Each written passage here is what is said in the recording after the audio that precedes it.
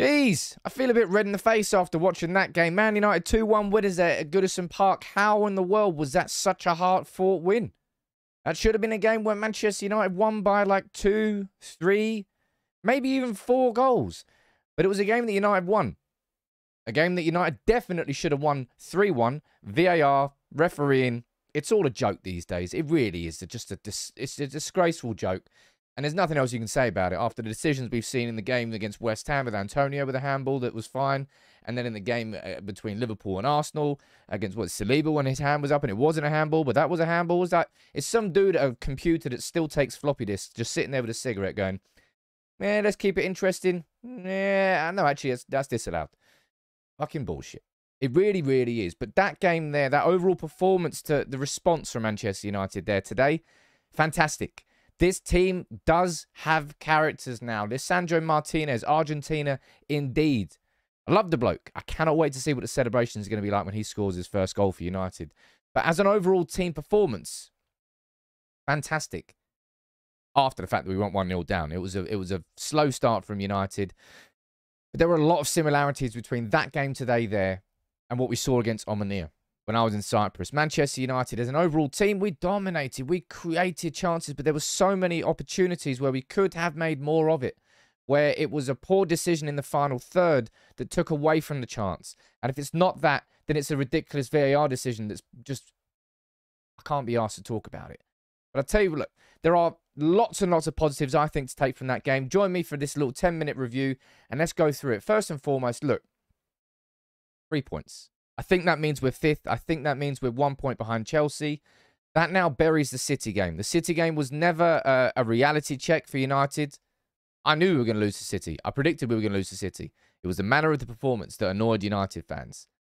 But look at that performance there today. Not only did we come from behind again, it was the manner of the performance, the control of it. On the edge of Everton's box, we were knocking it around. Lovely one-touch football, creating chances. And we took our chances. And that's 3-3 from Antony. He's the first ever, I'm not sure whether this is the right stat or not, first ever Premier League player to score in his first 3 Premier League games. Is that right? Doesn't sound right. Anyway, he scored in his first 3 Premier League games. And I backed him to score today. Actually put a bet on him to be first goal scorer. Should have done it any time. Doesn't matter anyway. Lovely goal from United. Breakaway. Nice pass from Martial. Through to Antony. Equaliser. From that point onwards, United got some control of the game. One thing I want to say about Martial is it feels like we're just in the Martial cycle now. This is it.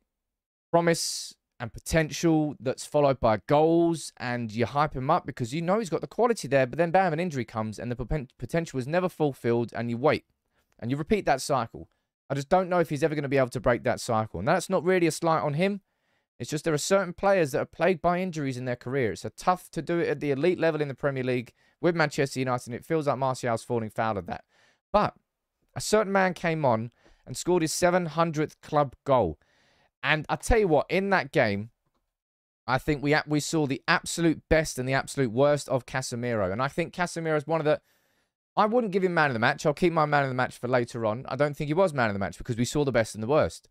Casemiro, for the goal that Everton scored, just caught on the ball. You could say it was a bit of a hospital pass, but he should have known that there was a player behind him before he received the ball. You know what Scholes always talks about? Head on a swivel, like that. So he shouldn't have been caught in possession there. And it was a bad mistake. But then we saw the best from Casemiro in that game as well. It was utterly elite what he did for Ronaldo's goal. In transit, in midfield, doing what defensive midfielder does, boom, and within 2 steps, bam! 2 touches, released Ronaldo with a perfect pass, and Ronaldo did what Ronaldo does.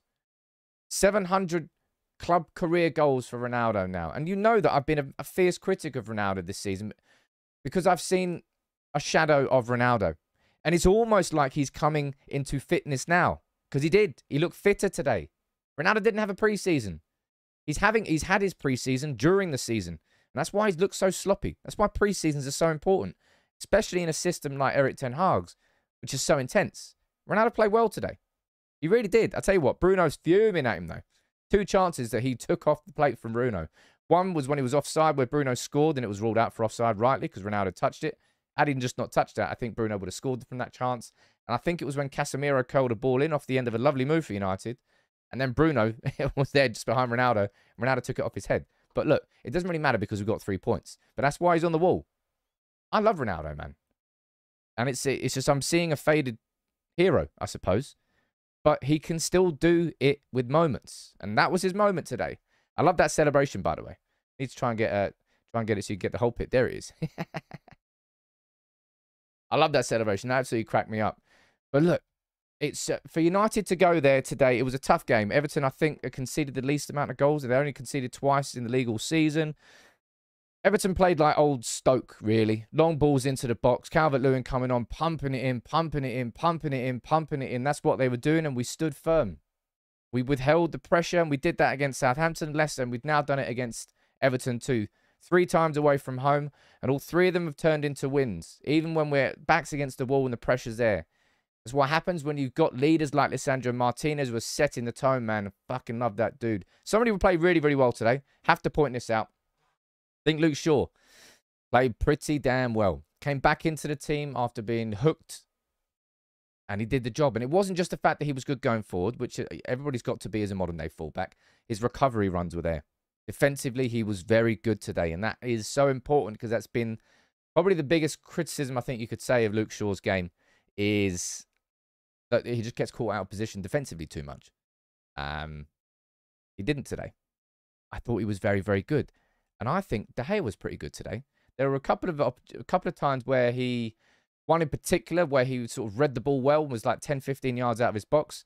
And that's what a defender, a goalkeeper can give that sort of confidence to the defense to play a higher line if they know that the keeper's going to sort of sweep out and clean up. Made that save just from fingertip save from James Garner's little curler into the box. Frank Lampard sort of went for the narrative at the end, didn't he? He's like, all right, go solid. Just bring James Garner on. Just put the big dude on as well. We know what we're going to do. Swing it into the box. Everton were average, man. They were average. And that game should absolutely not have been a nail-biter towards the end. And that's probably going to be the main thing that Ten Hag says in dressing room. He said, look, well done, lads. Cracking win. 2-1. But what the fuck? That game should have been 3-1, 4-1 by halftime. That game should have been 3-1, 4-1 from halftime going into the last 10 minutes.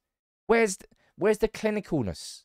And that's the big thing I would say from the last 2 games. There are a lot of positives to take from the overall control of the games that we've had against Omonia and Everton. But there are real frustrations that we can have as fans from the fact that we're just not taking enough of those chances. We're not making enough chances. Wow, that's a lie. We had like 28 shots against Omonia. But we're not making enough clear-cut chances. I think there was one in particular on the we were on a break and Bruno was there and it was passing. It eventually came back to Ericsson who sort of fired it over the bar. But if we had been better and made better decisions, that would have been like a clear-cut chance rather than an Ericsson thunder bastard that he's going to try and rifle into the roof of the net. We've got to be better at that. There's a lot of positives to take from this game. This is not me trying to slight a win because those are the sorts of games where United have become undone over the years. It really is. And as I said, the game should have been and was dead and buried. 3-1 with 10 minutes to go, but for a fucking outrageous VAR decision. And it's just stupid, man. It really is stupid. It's like you see that from Rashford and you see that from VAR, and only a couple of hours early when the ball bounced up against his arm, and that wasn't handball, but it was handball against Rashford. It wasn't handball against Antonio in the game before. Like, make your mind up. As I said, it's just some dude who decides there are no rules in football anymore. There's no clear-cut rule. It's just however hungover the person is feeling who's doing VAR. You go, oh, I can't be. I've sorted it out. Yeah, they've gone in. That's a goal. Nah, never mind. It's mood dependent. That's what it feels like with the rules in football now, and that's just not what rules are. It should be very easy to tell. But I'm just delighted to see Antony. I backed him to score a goal because I think he was very exciting against Omonia. It seems like he just loves cutting on his left foot, and it also seems like defenders can't really particularly stop it. Very Iron Robin in that sense, Iron Robin-esque in that sense. But look, fair play to Ronaldo for getting that 700th. I think he looked better today. His desire was there, and that like when we went on that counter attack where he started it, blasted 70 yards down the pitch, and Rashford cracking ball from him. Seamus Coleman got his foot in the way. It would have been an excellent goal for Ronaldo. That's what I want to see from Ronaldo. Remember, I backed him to be our top goal scorer at the start of the season. There's no agenda against him, and I've tried to explain that so many times on the channel, but I can't be asked anymore. Backing from Ronaldo to get that goal. Overall, decent performance from him. My man of the match, I'm probably going to go for Luke Shaw. You might think that's a little bit boring, But given the criticism that's been handed towards him, to come in and do that and defensively do that, I think he played pretty well.